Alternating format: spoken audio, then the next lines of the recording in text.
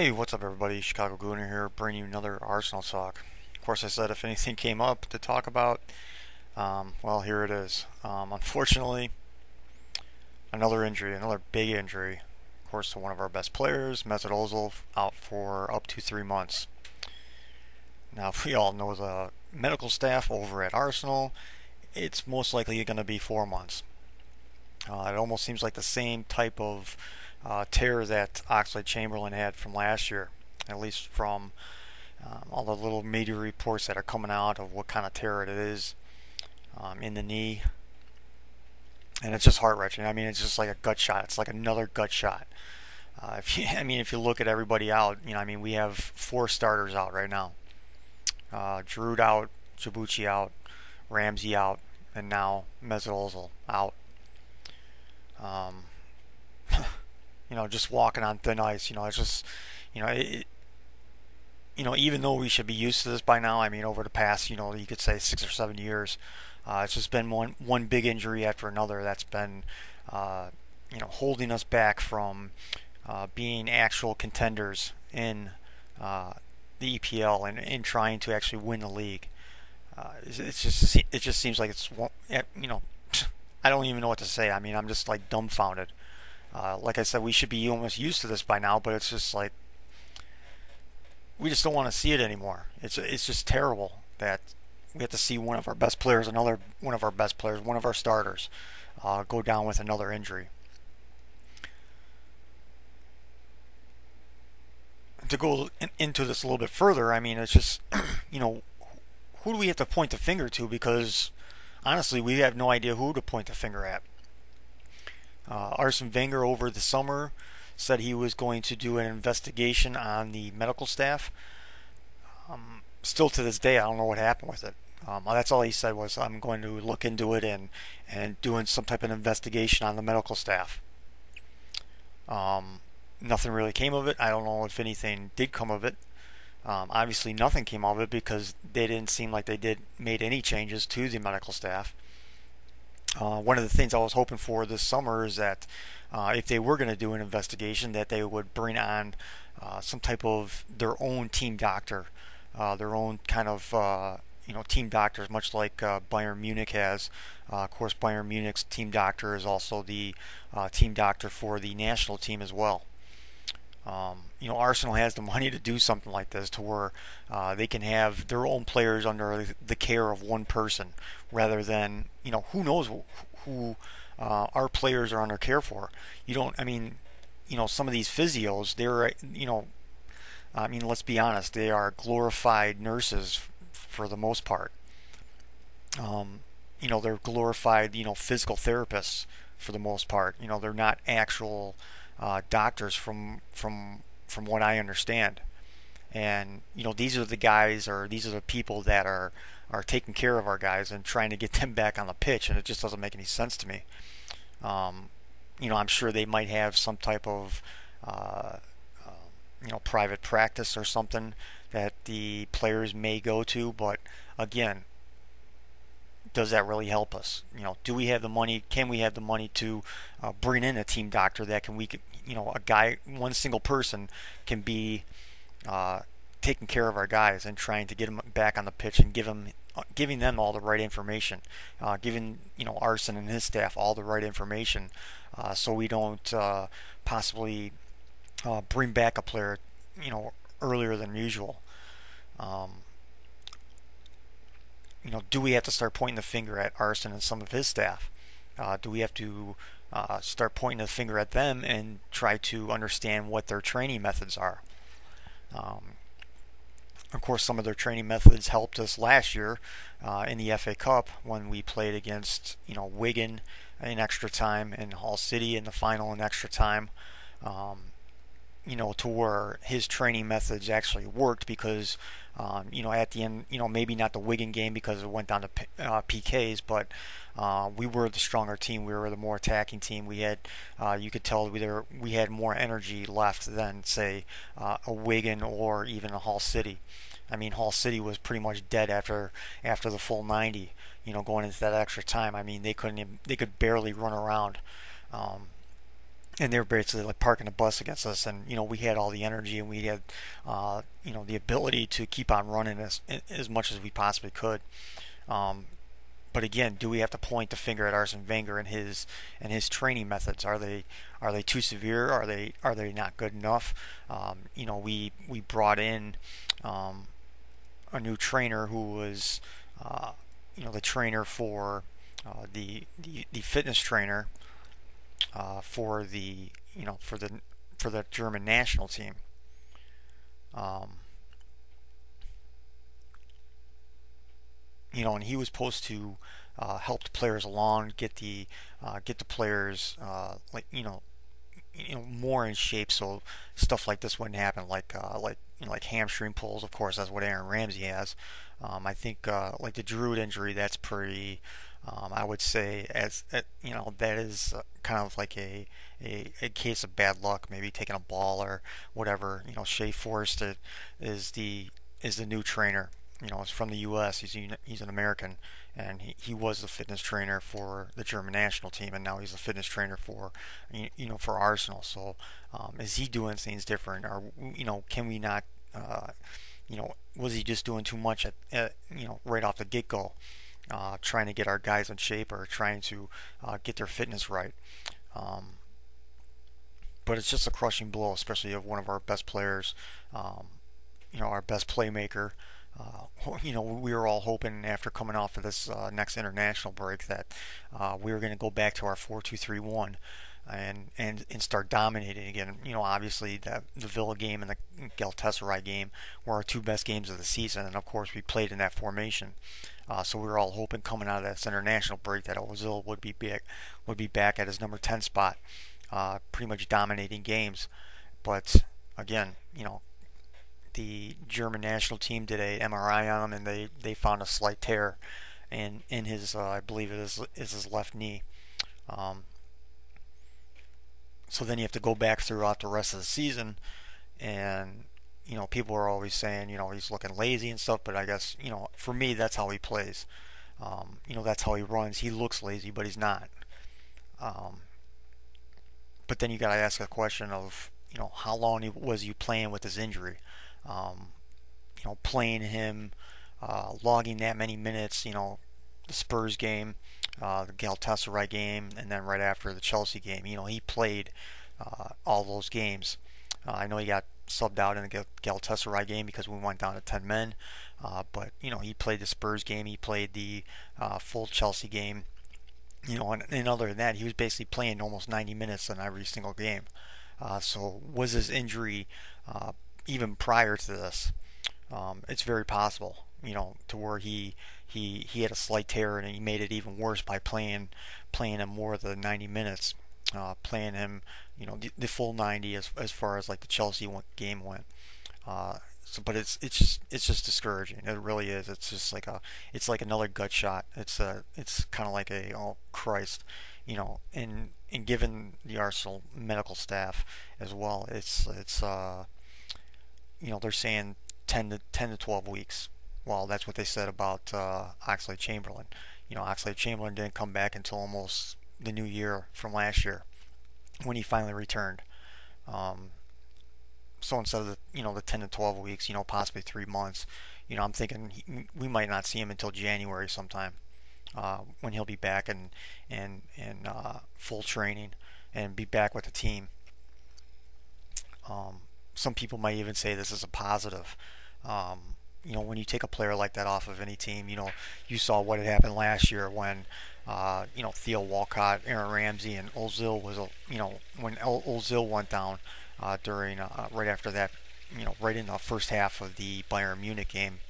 You kind of saw what that did to us going forward. We just went on a low streak, and we couldn't do anything, and he was out for 6 weeks. And that really kind of hurt our attack, hurt just whatever type of momentum we had going into that March month. But some people might say this might be a positive. Playing like devil's advocate here of saying this might be positive because last year Mesut Ozil had a long season. He had a long summer with the World Cup. He didn't have as much time off as maybe other people did. All the Germans, for at least for Arsenal, had a clear 4 weeks off, while other people had 2 months, 2.5 months off, to really rest their body and to get their body back right and get back to 100%. To where Mesut Ozil didn't really have that opportunity. I mean, you could even see per Mertesacker's form right now. It's not as it was last year. It wasn't as good. It wasn't as dominant as it was last year. Lucas Podolski. Who knows? It doesn't seem like Arsene Wenger really favors him all that much. So it's kind of difficult to try to um, uh, see where he's at least like fitness wise or even playing wise. But as far as Mesut Ozil and Per Mertesacker, they're lagging a little bit. Obviously, their form hasn't been good. Of course, in Mesut Ozil's defense, obviously he was playing out in the wing, except for about 2.5 games this whole season. Um, but again, it might be a positive to give him a rest, to let him get a rest from his long season last year, from his World Cup, to get his body right again. Hopefully, maybe even with this, when he starts his rehab on his knee to strengthen his knee back up, because he's probably going to be down for at least 3 to 4 weeks of just healing process, because you really have to get off that knee. He might be doing some exercise and some rehab on it, but it's not going to be to a full extent until about when he's about 4 to 6 weeks out of coming back. But again, it might be a good thing that he might be out for this time to give him a rest and to get his body right again. And even when he goes into that rehab, it would be a great idea if maybe the Arsenal medical staff or the trainers at Arsenal says, you know what, if you're going to be working out on your knee and your legs and stuff to try to get them stronger and try to get that knee right again, let's bulk up your top half as well. Let's try to put a few extra pounds of muscle, on your upper body, because he definitely needs it, because he does get pushed off the ball a little bit too easily, especially in the EPL where it's very physical. It's a very physical game, and it's unfortunate too that you see Mesut Ozil get pushed around a lot, and there's just no fouls being called in his favor. I don't know if the referees have it out for him or whatever, but I see some other players like say like a Wayne Rooney or maybe even from last year, like a Luis Suarez, that they would get a little knock in the back, and they would fall down, and it would be an instant foul from the referee. The same thing happens with Mesut Ozil, and there's nothing called for it, and he's taken some hard knocks this season as well, and there's no protection whatsoever from the referees. So it's very discouraging, but again, playing devil's advocate, it might be a positive to get his head right again, to give him that little time off, after that long season, after the long World Cup, to get him back right, and maybe to come back even stronger. Like I said, get him in the weight room, put a couple extra pounds up top, get him stronger, up top, and even down on his legs and his knees, so he can come back stronger. But again, it puts a big gaping hole right into our team, and unfortunately, we might be sticking with this 4-1-4-1 or 4-3-3 hybrid, or however you want to classify our formation currently. Because we really don't have. I mean, we could put Sandy Cazorla in the middle again if we run that 4-2-3-1. Of course, we could put Jack there, but again, who's gonna be playing in Jack's role then? Is Diaby, but Diaby is supposed to be a DM now. So who else can play there? Thomas Rosicky can play there, but he's more of an attacking midfielder than he is a CM. So again, Thomas Rosicky, he could play in that number 10 role, obviously, but the way that things are shaping up, it almost seems like we're going to be stuck with this 4-1-4-1 or 4-3-3 hybrid, unfortunately now. Because we just don't have Sandy Cazorla is good. He's a good player, but he's not on that playmaking ability like a Mesut Ozil. Um, so I mean, it's like, where do we go from here? It's like, do we keep on running the same formation, or do we go back to the 4-2-3-1? Um, because of course, great news is happening right after the international break. Or Theo Walcott's coming back, thank God, and then even Serge Gnabry is coming back as well. That's on Arsenal.com. I'm sure everybody has seen it. They made the announcement on September 30th that they will be back after the international break. Of course, with Theo, they're going to probably ease him back into the squad. Luckily, we only have, we don't have too many, you know, big games as far as like top four teams, top five teams coming up any time in the recent calendar. So they're going to be able to ease him back pretty easily to where hopefully we'll be up a couple goals and we can stick him in there in the like the 75th minute. Get him 15 minutes here, give him 20 minutes next time. Keep building his fitness back up, keep building his match fitness up, because with this injury, we desperately need Theo Walcott coming back. We desperately need Aaron Ramsey to come back. And even, this is a question that I would pose to some of you guys, and to even see if this might be even a good idea is it possible when Aaron Ramsey comes back, can he be that number 10? Can he fill that role? Because he kind of has some of the same makings as a Mesut Ozil. He doesn't have that quality to take on defenders like Mesut Ozil, even Santi Cazorla does. But if Arsene Wenger is so dead set on trying to get Aaron Ramsey and Jack Wilshere on the pitch at the same time, do you move Aaron Ramsey up in the attacking position, in the more of attacking position, because of his finishing ability, his goal scoring ability, to where then Jack could play behind him and kind of be that like that ninja assassin, and trying to control the game and trying to make unsuspecting runs, and be like the aggressor behind Aaron Ramsey. So that might be a possibility that Aaron Ramsey could come back and possibly play that number 10 role, because he played it a little bit in the preseason. I'm almost thinking like sometimes, even possibly down the road, that Aaron Ramsey could possibly take that role over, maybe like here and there. But it's a possibility when Ramsey does come back, and as far as the timetable now, I think he's still I believe like 4 to 6 weeks out from coming back. You take these 2 weeks out, so by the time the international break comes out, he's going to be about 2 to 4 weeks out of coming back. So hopefully we can get some of these guys back, and we can get back on track. But I think we're kind of lucky at the same time that we finished our toughest part of the schedule already. The toughest games that we have basically left are Liverpool and Man City, or Man United, and those two teams right now are in disarray. They just don't know what's good or bad, and they're pretty much kind of they're in what am I looking for? I don't even know what I'm looking for, but they're just not in form right now. Man United fans are rejoicing right now because they're in top four, and it's just like, what are you guys trying to celebrate here when you guys still look like shit? But I guess in a good way, in a positive way, with this Mesut Ozil injury, that we've already finished our toughest part of our schedule. And from here on out, it's pretty much bottom half teams, and that's basically it. So that's the good part.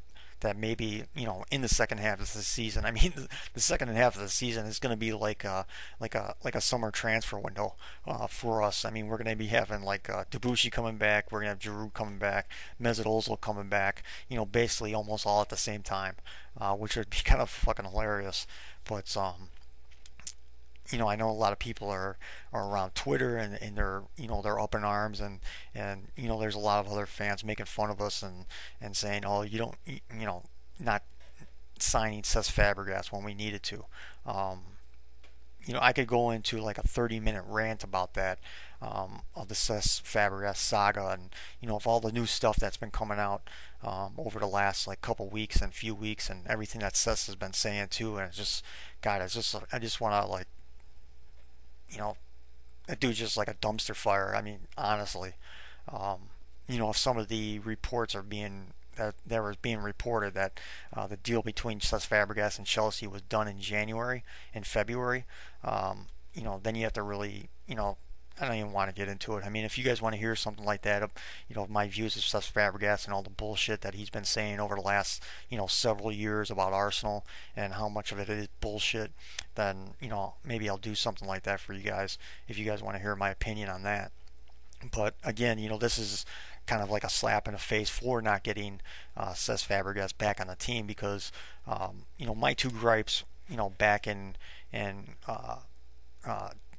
and June were one, you don't say no to a world class player, and number two, because of our injuries from last year, all of our injuries for the last several years. Um, that was my main thing of trying to get him back into the club because of our injuries. All of our injuries cost us the league last year. Plain and simple. The league was there for the taking for anybody to take last year.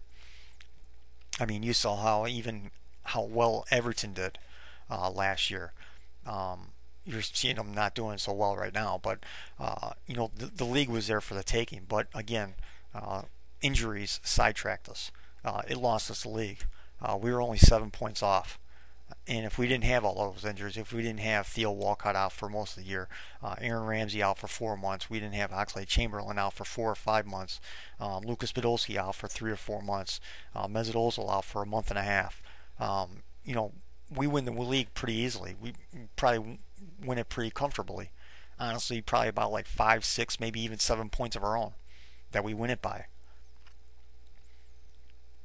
But injuries cost us the league. I know it happens to everybody. I know it happens to every club to where they get a knock or two, or guys out for 2 weeks or maybe 3 weeks. But for Arsenal, I mean, we lead the league in injuries for the past 5 or 6 years, and it's pretty sad. It came down to this past summer of Arsene Wenger launching an investigation on it. It took him this long to do something like that, which doesn't make any sense to me. And something needs to be done. Something needs to be looked at. Some people need to be fired. Honestly, uh, you know whether it's even part of Arsene Wenger's staff to where they're working the players way too hard. I mean, especially in this time of the season. You have games coming one right after the other after the other. You know, you take a club like Arsenal to where we've been playing Saturday, Wednesday, Sunday games for the last 18 fucking years, and we keep on getting these injuries. We keep on getting major injuries to major players. Somewhat too. I mean, you can almost say, well, is it the Emirates pitch? Is it the training ground pitch? But the training ground pitch and the Emirates pitch are the same exact pitch. They're cut the same way. They're taken care of the same way. And the Emirates pitch has been voted on as as the best pitch in the EPL for the last what, like 3 or 4 years, possibly even more. I know they keep on winning awards for the best pitch in the EPL.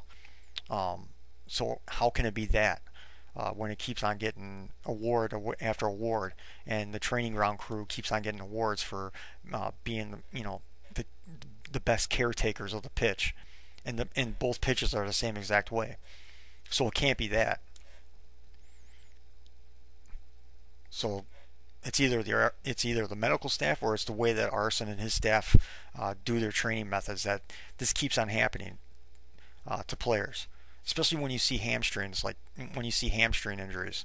Those are the ones that you really have to look towards and say, why is this happening? Because when you see continuous like hamstring injuries like that, or even continuous knee injuries, you got to start thinking, what's going on with the staff? What's going on with Arsenal's staff? What's going on with the medical staff? Can we not identify an injury before it happens? Can we not identify that maybe we're pushing a player too hard? Are we training them too hard? Are we not giving them the right methods of training? the right methods of stretching, maybe the right vitamins and minerals. Who knows what they're doing outside of when they're training and when they're playing games. Do we need to take a look at the player themselves? What are they doing outside of playing for Arsenal? A lot of these things need to be answered going forward, especially now.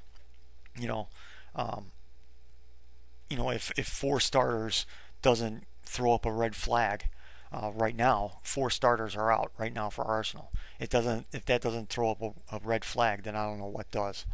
Um, but again, give me your thoughts. Give me your comments.